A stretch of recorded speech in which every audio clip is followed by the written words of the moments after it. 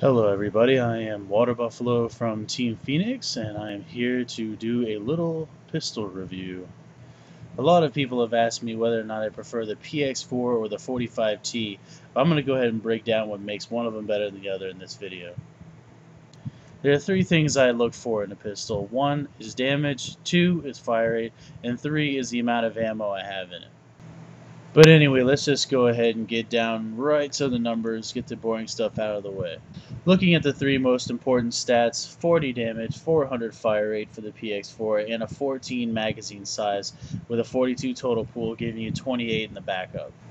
And here's a look at the 45T. It's got 36 damage at a 500 fire rate, 15 round magazine with a 30 round backup giving you a total of 45 bullets.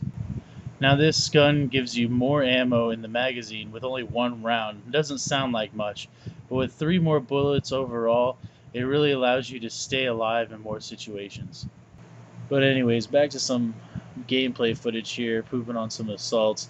Like I said before, the PX4 does have 4 more damage than the 45T, which is really nice. That means the shots that do connect will do more damage, but overall there seems to be something lacking in this PX4 that the 45T really gives you. Maybe a fire rate issue. The PX4 OPM is definitely the better version of this gun, but since that's not an ordinary gun and not available at any time, I decided not to review that one. Here I am in Markov using the 45T, and as I mentioned before, the damage isn't as good as the PX4. You're hurting at 4 less damage at 36, but that fire rate really does save the gun.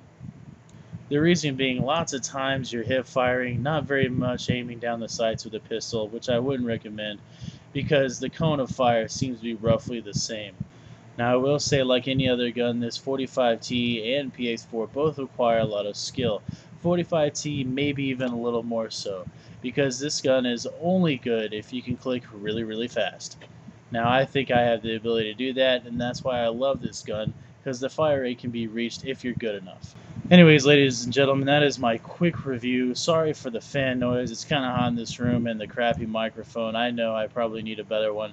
Here's one more pistol kill for you. Bam, there you go. Didn't even know it hit him. He's dead. Thanks for watching.